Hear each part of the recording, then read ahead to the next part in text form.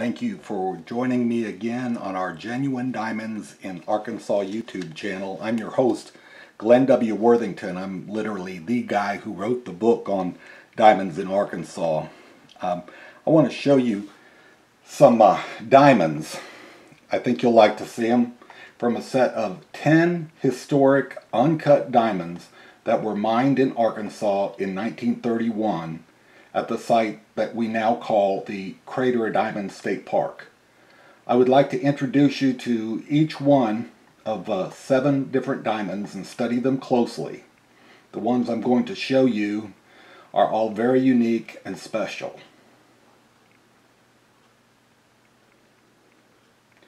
They're from the Matilda and Carl Pfeiffer Museum. Let me zoom in on that so you can see that picture better. That's 5 of the diamonds. But this information I'm going to present to you first appeared in Western and Eastern Treasure magazine in September of 2009. If you look here, it says Historic Diamonds Return to Arkansas. This is an article I wrote for the magazine. And here's a picture. We'll be seeing some of these pictures in this video, but these in the magazine are all black and white, which is very unfortunate because you need to really see these diamonds in color. So you'll get to see them in color. I took all these photos in the magazine, printed them along with my article. But you'll see these photos up close, and we'll study each diamond and kind of go over the information that I wrote here about this. But again, this is from Western and Eastern Treasure magazine, and we'll get started and take a look. So here's another set. You can see the 5 of them. Here they are on a display, and there's all 10 of the diamonds. We're only going to look at 7 of them up close. But this is the Matilda and Carl Pfeiffer Museum and Study Center in Piggott, Arkansas. It used to be Carl and Matilda's home. Now it is a free mineral museum. Matilda Pfeiffer was a sister-in-law of the famous American author Ernest Hemingway. This is a photo of Ernest Hemingway and his wife Pauline. It was taken in Paris in 1927. Matilda Pfeiffer's relatives lived in the nearby Hemingway Pfeiffer house that is now open to the public as a museum. Now, Ernest Hemingway wrote his book, A Farewell to Arms, in that house. While visiting Piggott, Arkansas, I enjoyed seeing his typewriter and office where he wrote. But while in Piggott, the Board of Trustees at the Matilda and Carl Pfeiffer Museum and the employees that worked there invited my wife Cindy and I to a dinner in their honor that was held at the museum. Now, while we were there, we also enjoyed seeing all of their minerals that are on display, and especially the set of 10 historic uncut diamonds that were mined in Arkansas in 1931 at the site we now call the Crater of Diamonds State Park. I would like to tell you the fascinating story of how this set of diamonds were brought back to Arkansas. My wife Cindy and I bought and sold uncut Arkansas diamonds on the Murfreesboro Courthouse Square for 20 years. When the National Geographic magazine came to town to do an article, they took a photo of our sign and made it a 2-page spread in their March 2002 issue. We got a call from Wayne Like of Cristalli, a well-known mineral dealer in California. He was trying to help the Academy of Natural Sciences in Philadelphia. This is a picture of it. It was founded in 1813, the Academy of Natural Sciences of Philadelphia. So, Wayne Like with Cristalli was trying to help the Academy of Natural Sciences in Philadelphia sell 10 diamonds from Arkansas that were believed to have been in their museum since 1933. These 10 diamonds ranged in size from 43 points. Now, that's a little less than half a carat because there's 100 decimal points of weight per carat. So from 43 points all the way up to 4.95 carats. So under a half point up to almost 5 carats. The total weight of the collection was 22.91 carats. This is another picture of the museum, a more modern picture of the same place. And then here's a look at the inside of the museum. So Wayne wanted us to help him determine the value of this collection of 10 diamonds. We urged him not to even consider cutting any of them, but to sell them as natural specimens. We asked him to email us some photos because the value depends, we couldn't appraise it just over the phone or knowing the sizes and everything. The value depends a lot upon the shape, purity of each diamond, as much as it does the weight and the color of the diamond. But Wayne apparently got busy preparing to set up for his large display at the Tucson Gem and Mineral Show, and he never got around to sending us those photos. At the same time, Cindy and I were negotiating to place an Arkansas diamond into a mineral museum in Piggott, Arkansas. We had been corresponding with Don Reeder, a trustee. He's pictured here giving a talk holding up a mineral. We'd been corresponding with Don Reeder, a trustee of the Matilda and Carl Pfeiffer Museum. He chose to postpone his decision on the diamond purchase we were offering until he returned from the Tucson Gem and Mineral Show. While he was at the show, and see, they also had their minerals on display at the Tucson Gem and Mineral Show, not to sell them, but just to show them, to show what the museum had. But while he was there, Mr. Reeder purchased the set of 10 diamonds for their mineral collection from Wayne. So we met Wayne and Donna there at the Tucson Gem and Mineral Show, purchased them, and we were relieved to learn that he had bought them because now they would not be cut, but rather displayed for public viewing in their natural form.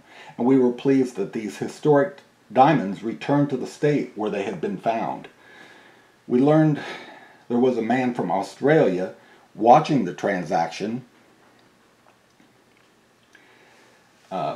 between Don and Wayne, and he was wanting to take the diamonds back to Australia if the Arkansas Museum had not purchased them when they did. Mr. Reeder graciously drove the 190 miles from Piggott to Little Rock so I could photograph the newly acquired collection. It contains fine examples of all three major colors of diamonds found in Arkansas. Here you can see them, that there are white, actually clear diamonds, but they're called white. So white, brown, and yellow diamonds. Their collection also includes one atypical green diamond. Since the time that the diamond-bearing site became an Arkansas State Park in 1972, 60% of the diamonds found were registered as white or clear, 21% brown, 17% yellow, and only 2% other colors like green, orange, pink, and black. Now let's look at each diamond. The smallest in this historic collection is a 43-point green diamond. The crystal is complete and intact, and it is not cracked or cleaved. It is well rounded and lustrous, but the surface is not smooth. However, the rare color of this diamond makes it more valuable to mineral collectors than a white diamond of the same size and quality. The next diamond, is an 85-point white. You can see it right here. This is the best, closest photo I have of it. And then the last diamond in this collection, under 1 carat, is an elongated 89-point rich yellow diamond. It exhibits high quality and has smooth, clear surface texture over 90% of the crystal. Unfortunately, and this is a closer look at it, the beauty of this diamond is spoiled by feathers or cracks and imperfections along one end.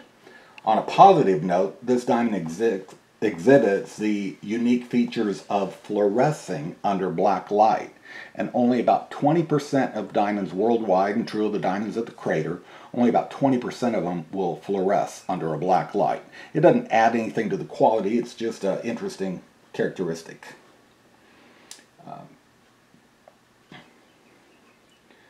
Since we are looking at this collection of diamonds in order of their weight, it is significant to point out that the size of the next diamond is 2.34 carats, which is over 2.5 times heavier than the last diamond we just examined. Only 1 out of every 34 diamonds found in Arkansas weighs over 1 carat, and this diamond weighs over 2 carats. Diamonds increase exponentially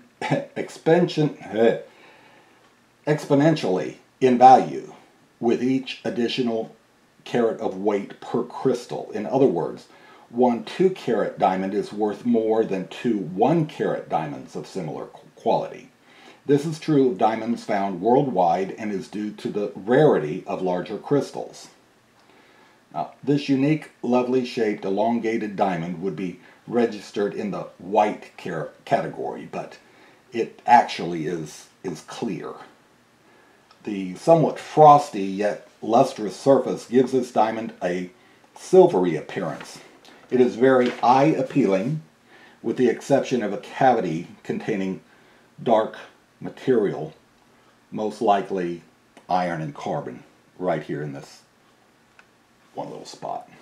So it's not a big detraction at all. At first glance, the next largest diamond, this football-shaped 2.45 carat brown diamond, is not very desirable. Thus, most people would not consider it very valuable, except for its unusually large size. However, upon closer examination, this diamond was found to fluoresce under black light, and, more importantly, a dominant feature is a red mineral that appears to me to be a garnet, a pyrope garnet inclusion on the side. Now, diamonds form or grow one carbon atom by atom at a time over 100 miles deep within the Earth. In this same region known as the Diamond Stability Zone, pyrope garnets also formed. This specimen is not so much a garnet inside of a diamond, but rather a garnet in a diamond matrix. In other words, this seems to be an example of a diamond growing around a pyrope garnet. The garnet here is the host rock. This specimen is of great scientific value to someone studying to write a dissertation about the environment of the diamond stability zone that exists under Arkansas. Fortunately, a professor who is an expert on diamond inclusions tested this diamond, and he discovered it contains 1 garnet and 6 olivines. So this one red spot is actually a cluster of 7 minerals together, and why they're red I don't know, because olivines tend to be green. But anyway, 1 garnet and 6 olivines is what that actually is, and I was very pleased to have an expert finally touch it with the probe of a scanning electron microscope and see what this mineral was. So this fascinating study was done, but it was never published because the man who did the research, after sending an email to the museum he had borrowed it from for the study, he passed away and didn't publish his article of his findings. But the next large diamond in the collection, oh, here's another look at the brown one, and it's a unique football shape, but you can see that inclusion there on the side. Now, the next large diamond in the collection is a 3.13 carat white. You can see it here in the back, and this is the closest picture I've got of it. I'm sorry. But, you know, you can kind of see all of them in the cards while they were on display there. This 3.13 karat white diamond is imperfectly shaped, but it has a good luster and a good size. I mean, wow, over 3 carats, but it is internally unclean due to an apparent feather that has filled with iron staining. The flaws I have pointed out in the other diamonds help make this next diamond even more special and spectacular. It is a 3.40 karat flawless canary yellow that is my personal favorite piece of eye candy in the entire set of 10 historic diamonds. One look explains why I feel this way. Not only is it huge and lustrous, but this diamond is a complete crystal without any internal or external flaws. It's flawless. If the color were less intense, it would be less valuable. But the deep, rich canary color qualifies this beauty as a fancy diamond of great worth because it is so highly desirable. They called it the Matilda diamond after the benefactor for their museum. Let's go back and get a closer look at that beauty. I just love the natural shape, the contour lines on that, and the lovely natural faces. This has not been cut or polished. None of these diamonds have. This is the way they look when they're found. Another unique quality of this diamond is that it also fluoresces under black light. So they've got 3 that fluoresce under black light when really only 20% of them do. But the museum, well, the next diamond I want to look at is a 3.85 karat white diamond that is uniquely wedge shaped. It's a gem and it has a large footprint because it is fairly flat over half of its surface. It possesses a high natural luster and an eye-appealing shape. It is internally flawless but has 2 small surface flaws you can barely see. One of the imperfections is that a small amount of the tip has been chipped over here. You can barely see it. Off of one end by the nature of either nature did this or man's diamond recovery process chipped it. But the other imperfection is a slight natural zipper that is a surface feather. Isn't that interesting there? But it really doesn't attract much from the beauty. These flaws are not noticeable without magnification, so it would be classified as a near flawless, clear white diamond of exceptional size.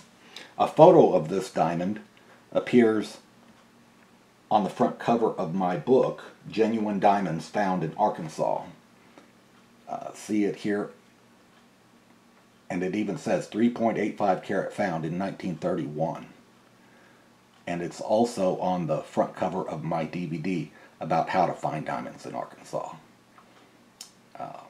But there's a look at that 385, just a little bit different look. But it is really pretty. See, you can see the flaws there. And nice luster, nice shape. The flaws are minimal. And then here in this picture, you can't see it at all. And look at the clarity. Just, it looks like a chunk of ice there. So anyway, very, very pure, pretty, lovely diamond.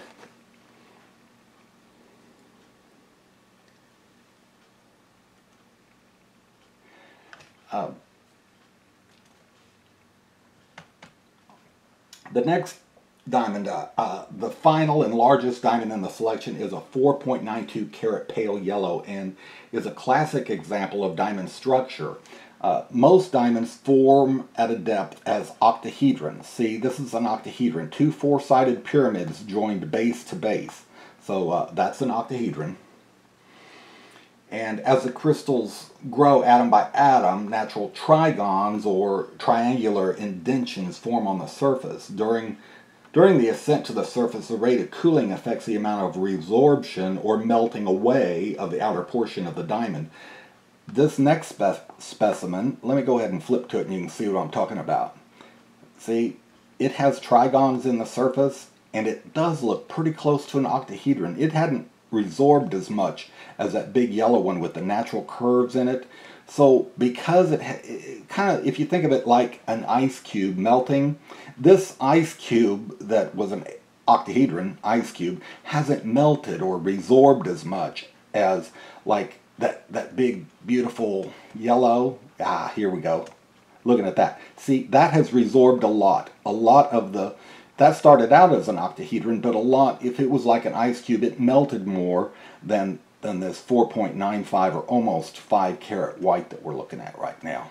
So anyway, this is the diamond we're talking about, but I want to talk about the process of resorption some. So they start out in this form, and then depending on how much it melts, now that 4.92 kind of looks like this, but then that other one, the 340 yellow, looks more like this, a tetrahexahedron. That's a mouthful. I got through it though. But also looking at it this way, if the diamond didn't start out as an octahedron, if it started out like this or like a cube, they can still melt down and or resorb down, and you have these different transitions, and you can still end up with the same results. So I'm not saying that the 3.40 yellow started out as an octahedron, definitely, because we don't know. But it could have started out like this or like this cube, but the end result is very much like that in that 3.40 yellow. But the white one we're talking about now, the 4.95, is like this. It is a barely resorbed octahedron. See it there? So let's go on and just look at the stone itself while I talk about it a little. This really makes a fascinating scientific piece, although a little more resorption would have left it more eye-pleasing. It would have reduced its weight. This 4.95 carat diamond seems extremely clear and clean internally, and only has a small amount of iron or carbon staining in the pits of the surface. So, oh, this one also fluoresces under black light, but it is a pale yellow, so a little bit off white. If it were either clear white or deep fancy canary yellow, it would be more valuable. However, it is still a diamond of great worth, partly because it weighs nearly 5 carats, and diamonds increase there's that word again, exponentially in price per point with each additional carat per weight, as we saw earlier. Now, for a little of the history behind this set of 10 historic diamonds. Shortly after John Huddleston, shown here at the left, found the first 2 diamonds on his hog farm in rural Arkansas, 2 miles from Murfreesboro, 3 Little Rock businessmen quickly formed a company and bought Mr. Huddleston's farm for $36,000, which was a virtual fortune in our nation in 1906 economy. This is Sam Rayburn, one of the bankers, one of the 3 businessmen that bought Huddleston's farm for $36,000. So the photo looks old, but it's more than 100 years old, so I guess there's a reason for that. The 3 Little Rock businessmen approached diamond mining cautiously. Small, haphazard attempts were made at diamond recovery, and some diamonds were found in the following years. It took them 12 years, but by 1919 they finally got serious about mining diamonds on Huddleston's old farm. The company reorganized and became the Arkansas Diamond Corporation. Then they constructed a washing plant on a concrete foundation at the south end of their minefield. In the April 20th, 1920 edition of Engineering and Mining Journal, Sam Rayburn, the man in that picture, reported that during the first 4 months, 1,400 fairly large diamonds were recovered. So that was in 1920. Between October 1919 and the end of 1922, 4 long, deep trenches were cut across the diamond-bearing soil that made a wagon wheel spoke-like pattern. For some unknown reason, the Arkansas Diamond Corporation discontinued the excavation of their spoke-like trenches in 1923. This is the frame for the winch that dragged the ore to the bottom of this long conveyor, and the conveyor fed it up into the plant, and then it was gravity fed, with water pumping into it and everything. It washed through the various stages of diamond recovery all the way down to the bottom, and then the tailings were discharged out of the back of the building.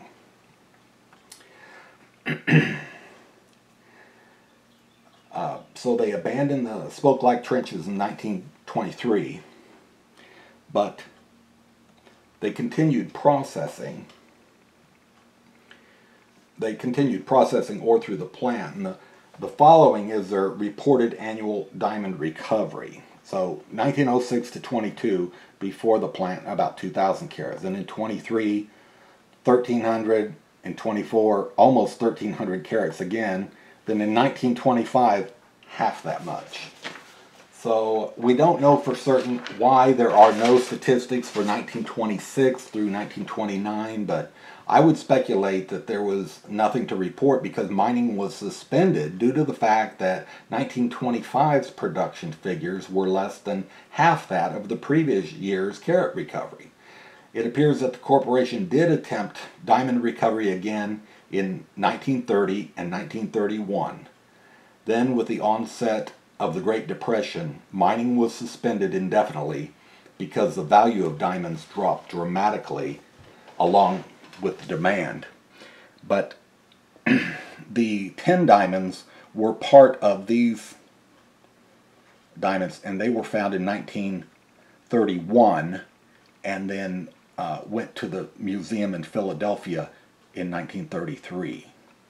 So that's our look at the historic diamonds that returned to Arkansas. I'm glad they're at the museum. If you ever get up in the northeast corner of the state, it's about 275 miles, about the farthest point from the Crater of Diamonds that you can get in Arkansas. But we made the trip and enjoyed it, and they've got a nice set of diamonds there as well as other minerals. And so if you get up to Piggott, take a look at that and the Hemingway Museum as well when you're there. But thanks for joining me, and please subscribe to our Genuine Diamonds in Arkansas YouTube channel, because I'm going to keep posting new videos all the time. Thanks a lot.